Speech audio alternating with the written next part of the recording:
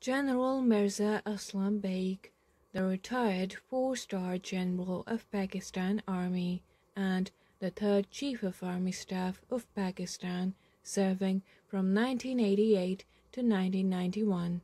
Known for his efforts to promote democracy and rule of law in Pakistan, Baig initiated a re-evaluation and education training program for inter-services officers, contributing to Army's warfighting capabilities.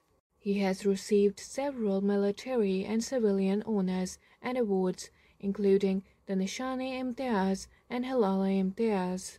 After retiring from the military, Baig founded a policy think tank called Friends in Islamabad, where he continues to serve as the founding chairman. He also founded a nationalist political party named the Awami Qiyadat Party.